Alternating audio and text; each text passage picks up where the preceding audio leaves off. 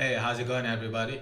Welcome to the part 4 of the tutorial. In this tutorial we are going to learn how to get the message from the Facebook page and how to send message back to the user. Okay, let's go to developers.facebook.com and then select your application. Mine is called image resizer, and then go to the messenger section. On our last tutorial we have already added the webhook, and also make sure that webhook is up and running. For me it's up and running here and it's all good. Okay, now the first thing I want to do is I want to select my page. So my page is called test page 1. Let me select that. Alright, I got the access token here. I will put the access token on my code editor. And the other thing I want to do is I want to subscribe to some of the events for the webhook. For now we will only subscribe to the messages. We want to get notified on the webhook whenever there's like a message on the page. That's it. Okay, make sure you do that. Select the message and click save. My bot lives on test page 1.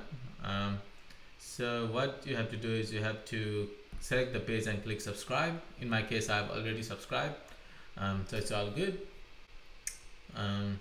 Now let's go back to our page and see if we get any events on the webhook. Alright, so if I say hi, let's go back to the terminal. I get 405. That means method not allowed. As you guys remember, we have only allowed get on our webhook. So let's add the post method as well.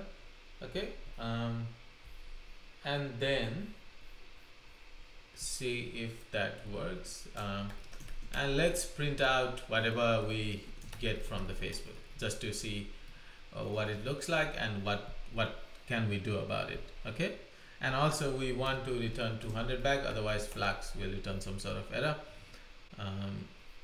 So now if I do hi, that took a while for me, about 30 seconds or so, but we have the data. So let's copy that data in the code editor and see what do we get from the Facebook. Okay, alright, so so the object is page because this is a request from the because the message was from on the page, and there's ID. This is application ID, and this is a timestamp. And the thing the thing that is most interesting to us is messaging. Okay, so the first thing is sender ID. This is actually the user ID of the page, so it is also called page scope user ID. We need this user ID in order to send message to the user. Recipient, this is like our application ID. We don't need to worry about that, and this is again a timestamp and a message. So every messages will have like a unique ID and also the message associated with it. In this case it's a text, so we get hi back. Alright, now let's try the code to do something about it. Before we do that, if you guys don't get an event, it might be because you might have restarted Angie-Rock.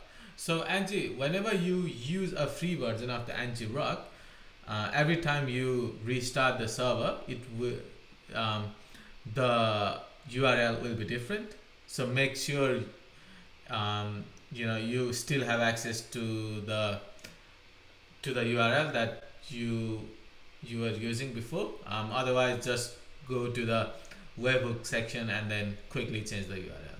Okay, alright, so and another thing is, if we look at the Facebook event, it's a byte, it's not a JSON, so we have to convert that into a JSON. I have already imported JSON here, and what I'll do now is I will convert that into a JSON.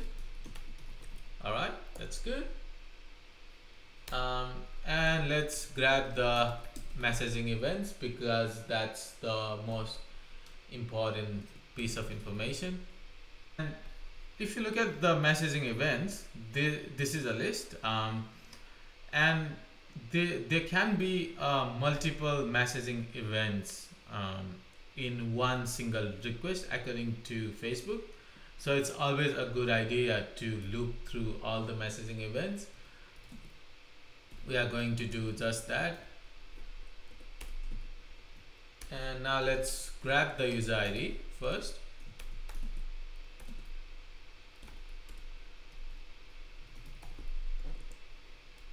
And also let's grab the text input.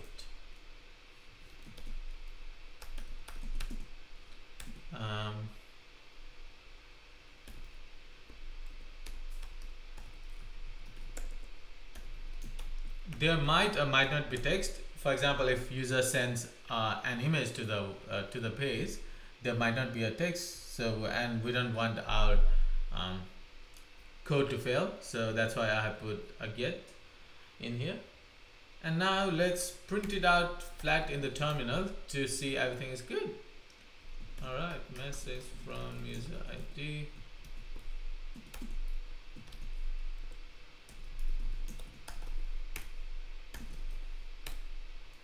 Okay, let's go back to the page and say hi. All right, there we go. We have the user ID and we have the user input. All right, let's do some smart things about it. Now the next step for us is to send a message back to the user, and for that we are going to use you guys might have heard about it. It's a Facebook Graph API messages.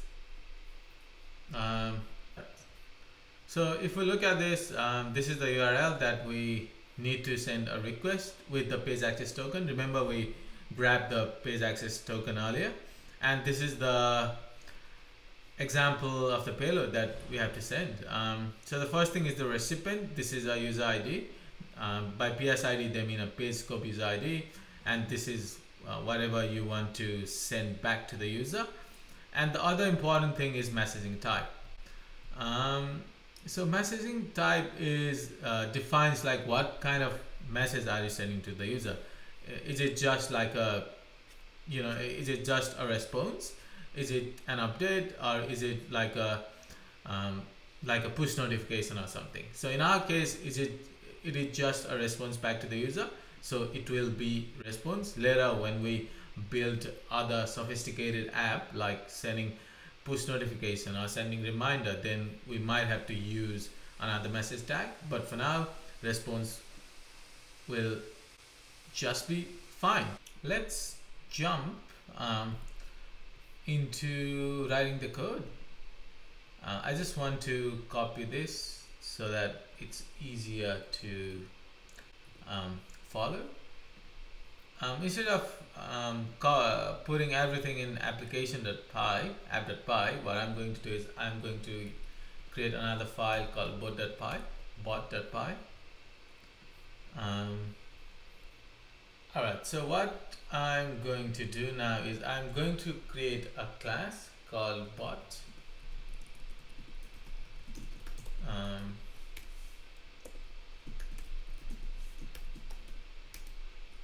And then this bot class will require two parameters, access token and Facebook URL. So if someone doesn't supply Facebook URL, then we'll just use our default, and access token because we want this access token to be available on the class method, and we'll do the same thing for the URL, API URL. Good. And let's create a method that will actually send a text message back to the user. Okay. PSID, by PSID I mean the page scope user ID, and the actual text message, and also messaging type. if the caller of this method doesn't specify messaging type, then the default will be response. Now we are going to use Python request to send an API request to Facebook. If you guys have been using Python for some time and have been interacting with third-party APIs, then you might be familiar with Python request. We have not installed Python request on our virtual environment, so I am going to do that first. All right. So if we look at this curl request here, the content type has to be application JSON. We are going to send that as a header. Content type.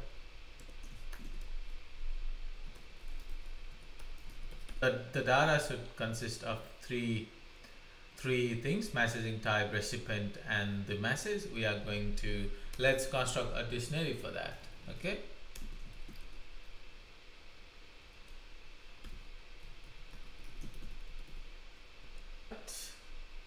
And the parameters would be access token, and the URL is, we need to add a messages path to the URL. So let's call it URL plus messages. All right, now let's send a request.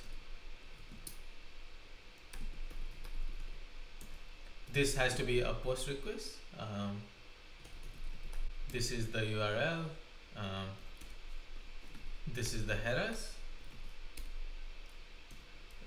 We will send the data in a JSON format, of course. Let me import JSON really quickly.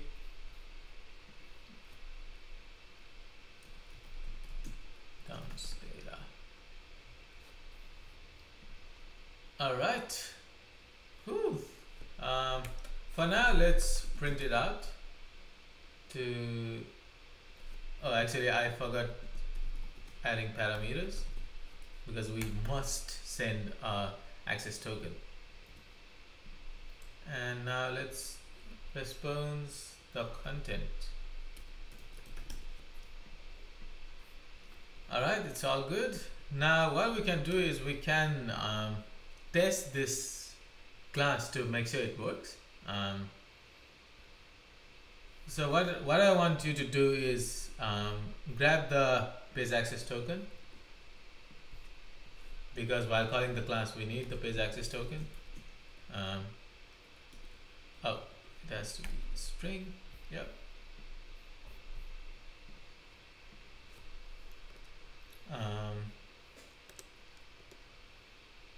And then let's try sending a message. And other thing I want you to grab is go back to your terminal. If you have it, you must have it running, and grab the user ID. It should be on the sender ID.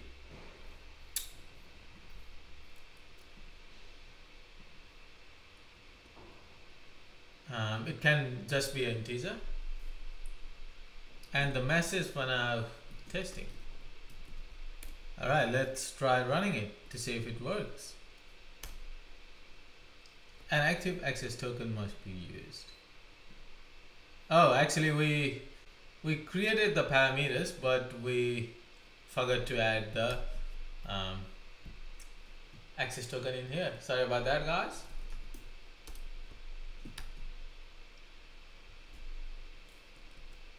All right, now let's try running it again. Good. Now you should be getting a message on your page. Bravo. Good. Now what? Import from bot. Import the bot. You might want to initialize the bot in here. So token. And what we want to, for now we will just send the same thing, testing. This is the user ID. The message would be test. Okay. Make sure everything is up and running. All right, looks okay. Now if I see. All right, here we go, guys. Nice. Now let's make our bot a bit intelligent. Okay. Let's create a list with a set of greetings keyword. Hi, hello, howdy, how are you?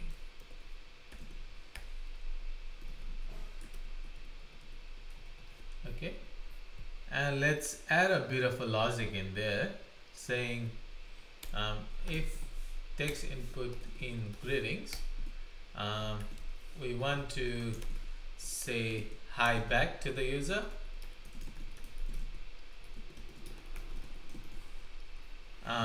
Otherwise, we just want the response text to be I'm still learning.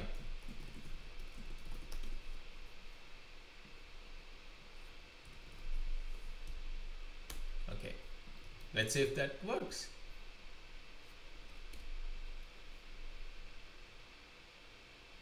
Yay, there we go. If I say hello,